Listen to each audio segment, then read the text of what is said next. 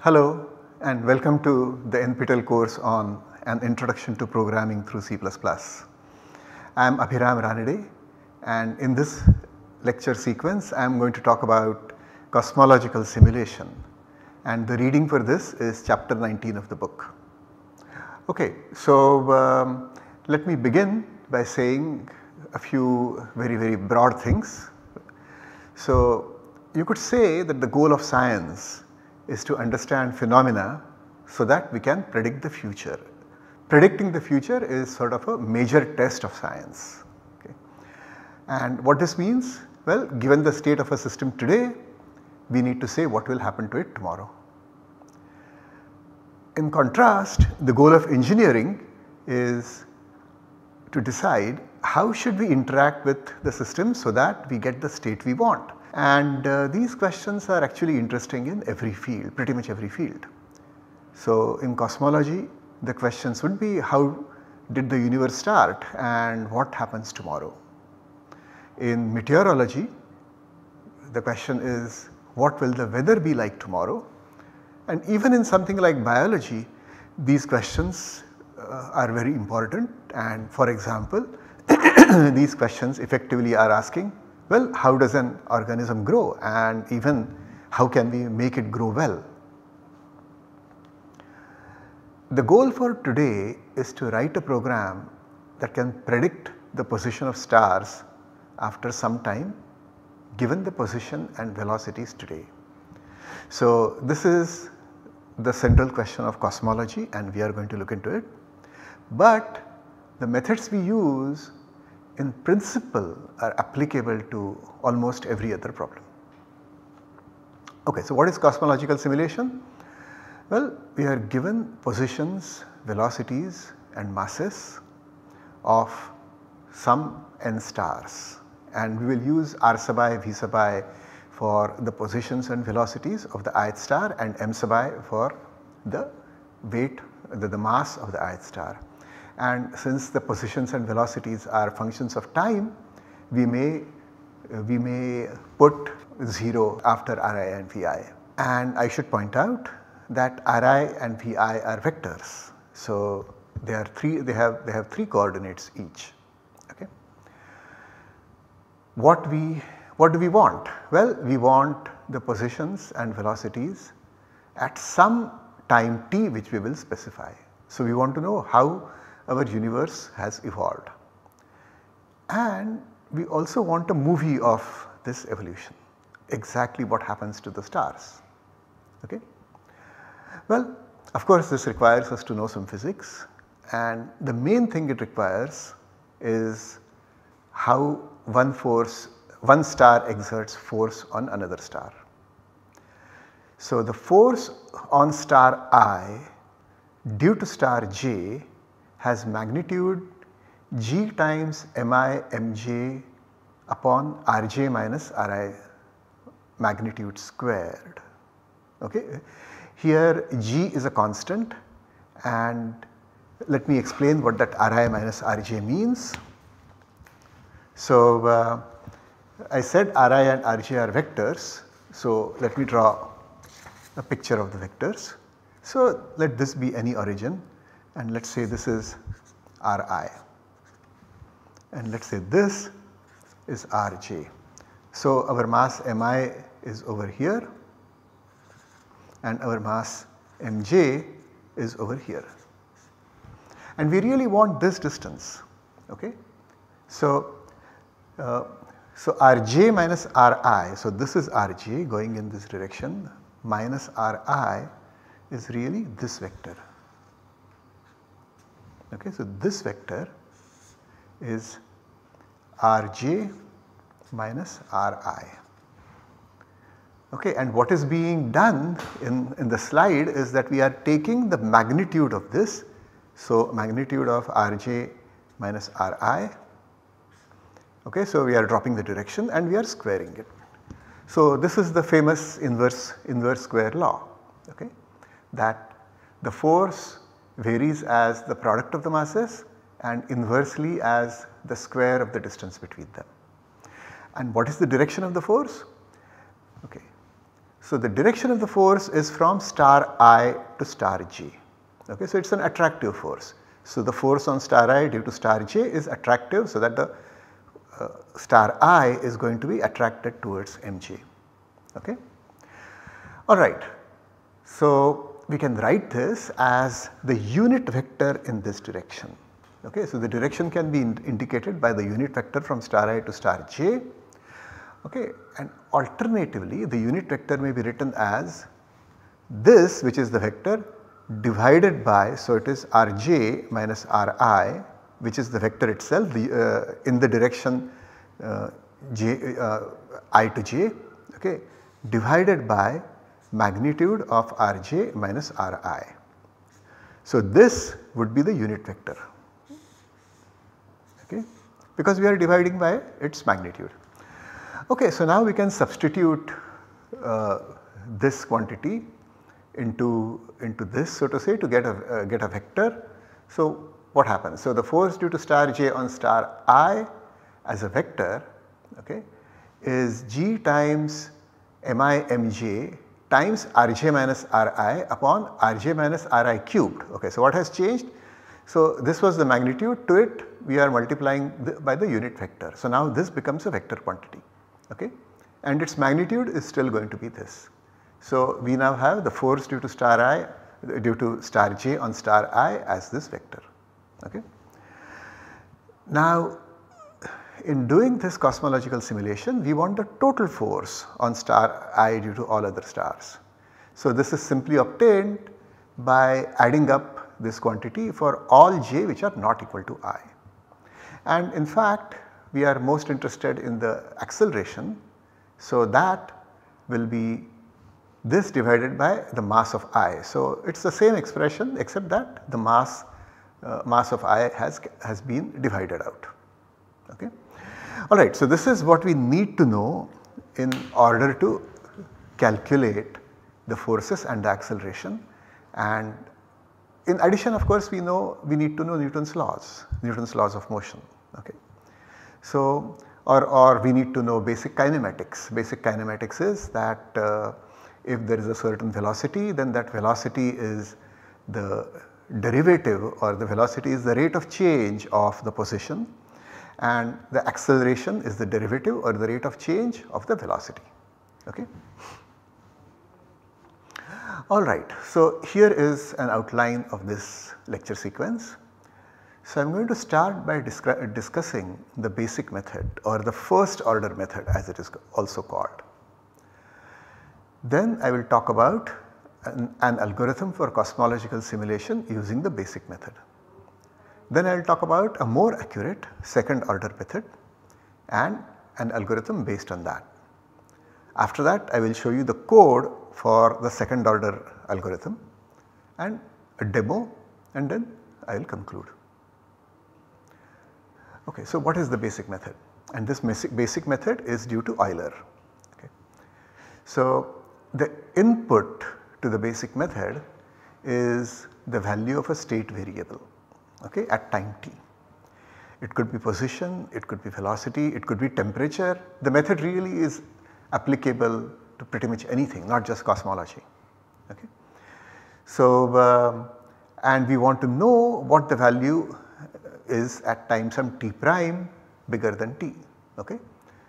So the main idea is to approximate the whole process using the derivative, okay. So what does that mean? So it means that if f is the variable you want to estimate and you are given this value f of t, okay. So we said that the value of at time t was given to you, so f of t is given to you, and you want to know the value at time t dash, but let us say for a minute that we want to know the value at some t plus delta. Then the value at time t plus delta can be written as f of t plus f dash t, the derivative times the time difference, okay. So maybe I should draw a picture over here.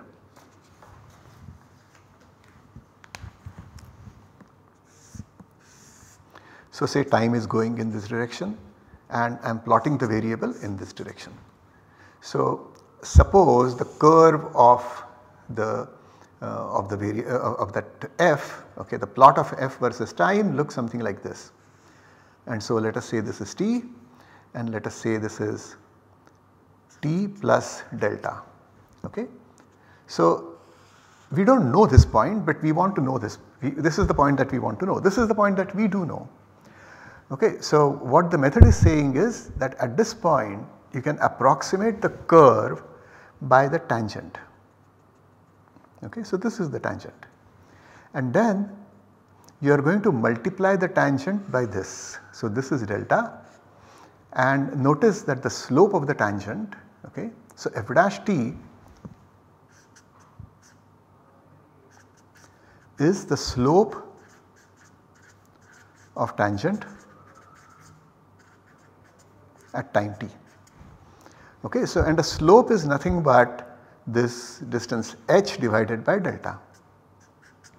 So all that is saying is that h is equal to f dash of t plus f dash of t times delta. Okay.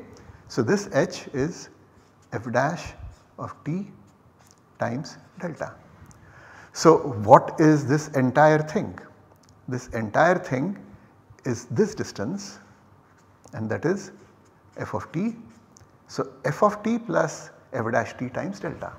Okay, that is what we have written over here. Okay. So this is just a simple thing which comes about by approximating the curve by a tangent at that same point. Okay. And another way to think about it is that we have already talked about the Taylor series expansion.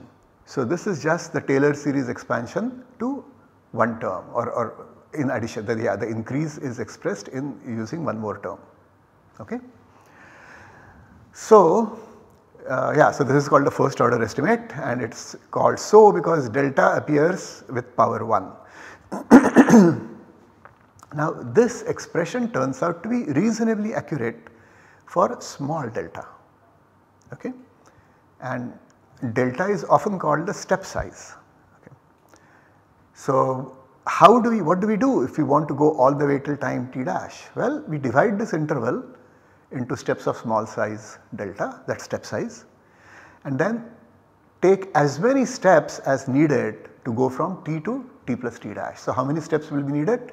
Well, we want to cover the distance t dash minus t, so that many divided by delta, that many steps are needed. So we repeat this delta time, the t dash minus t upon delta times. So that way we will first get will get f of t plus delta, then f of t plus 2 delta, f of t plus 3 delta, and so on, substituting t plus delta in place of t over here and keep going in that manner. Okay, so this is the basic first order method, okay, and it requires us to know the derivatives at all points. And I should also say that this applies to scalar or vector state variables. So f could be a scalar, f could be a vector. So what if f is a vector? Well, then we are taking the derivative of each of the three components separately. Okay. All right. So how do we use this for our cosmology problem? Well, let us say that f denotes Ri, f is Ri, or the position of star I. Then what is f dash? Well, f dash is the derivative of the position, okay, so it is the velocity. So it is Vi, okay. So of course these are functions of time, but I have not put time here right now, okay, just to keep my notation simple.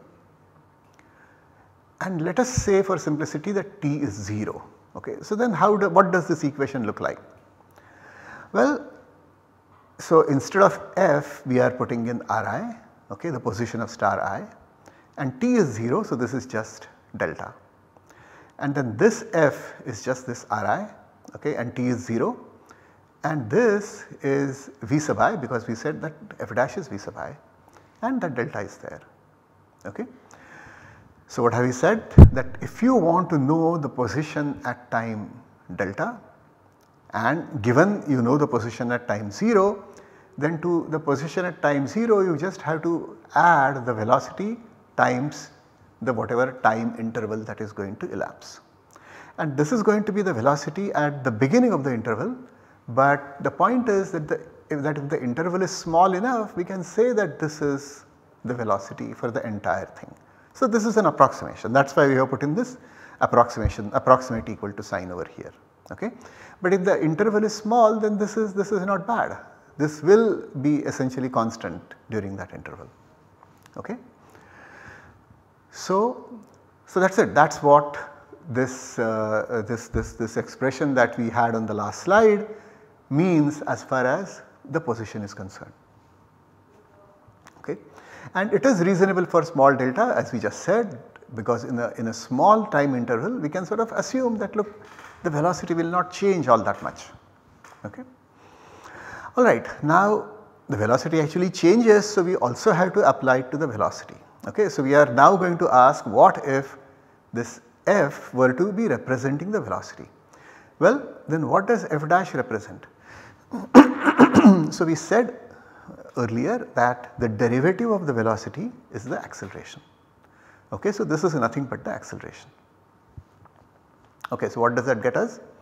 Well, it says that v dash of delta, or the velocity at time delta, is the original velocity, okay. So it is the original velocity plus whatever acceleration that might have accumulated in that time difference delta, okay. So again it is kind of a reasonable thing, okay. And now let us use what we know about acceleration.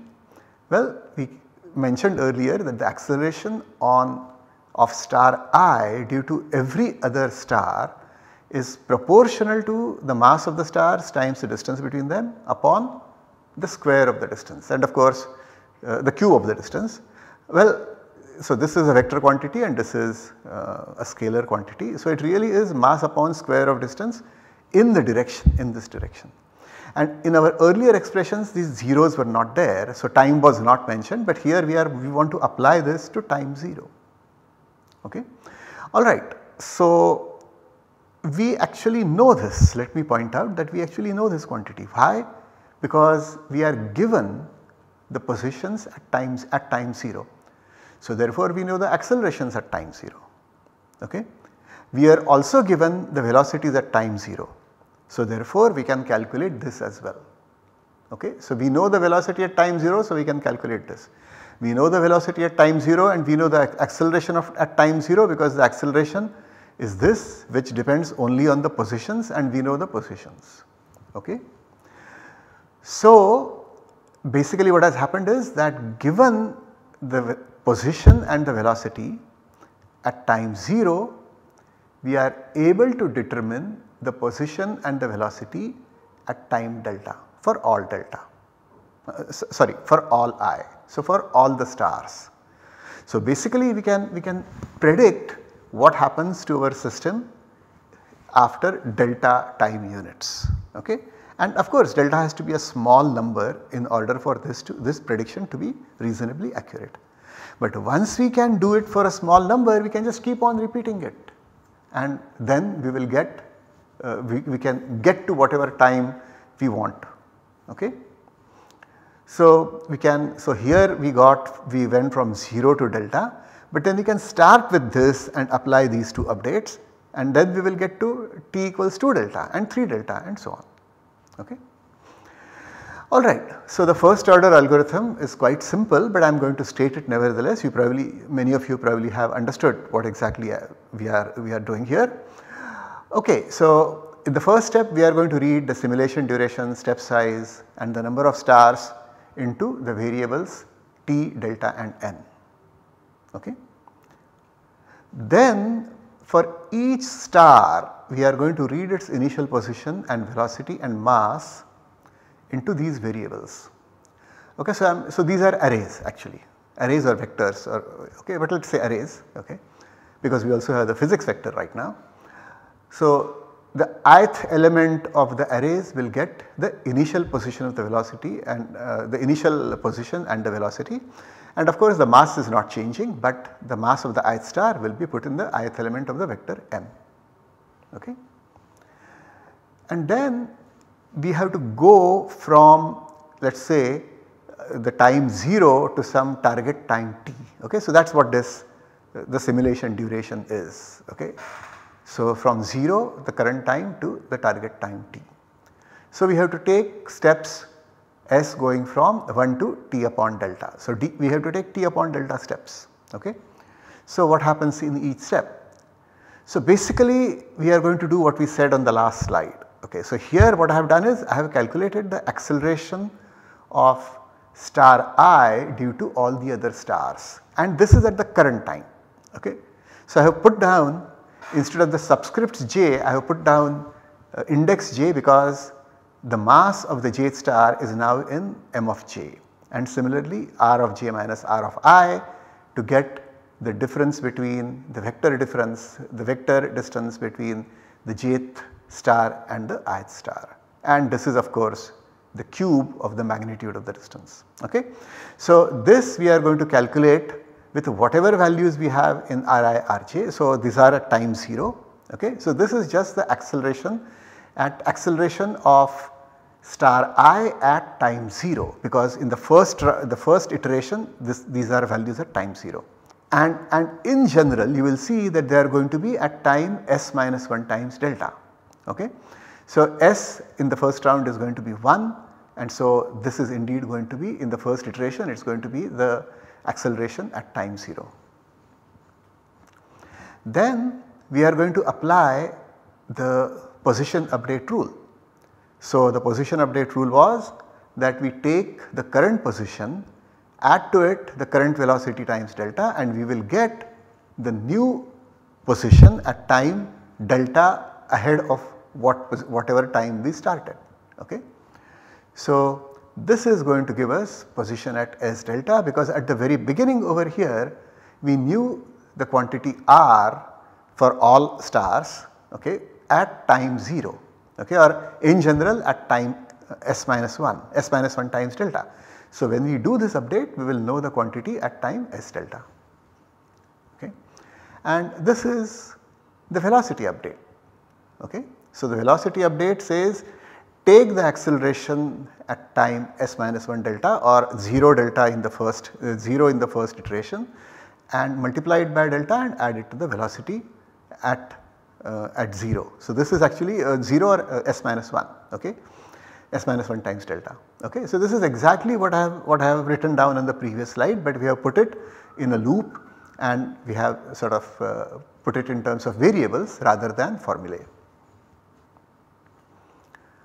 So that is it, that is the entire algorithm. So at the end of this we will have Ri and Vi contain the velocities and the positions and velocities of the ith star, okay, and at time t, because we would have taken the right number of steps over here. Okay. Now the performance of this is actually not that great. Okay. And let me just give you a clue to this. Okay. So even if I take two bodies, let us say the sun and the earth, okay. So what this ends up doing is that the earth will very quickly spiral out from the star, from the sun.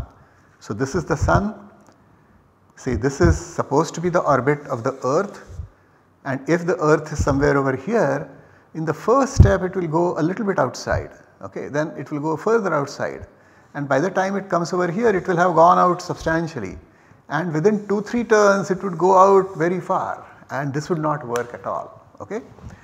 Or let me put it another way, if I want this to work I would have to take that step size so small that it would take an excruciating amount of time to make the simulation go through any reasonable amount of time period.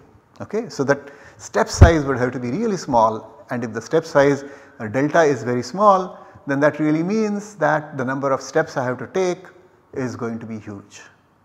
Okay. Alright. So we are going to fix that though, but let me just remind you what we have discussed. Well, we discussed the basic cosmological simulation problem, and we discussed the first order method due to Euler. Okay. And next we are going to talk about a second order method, but before that we will take a quick break.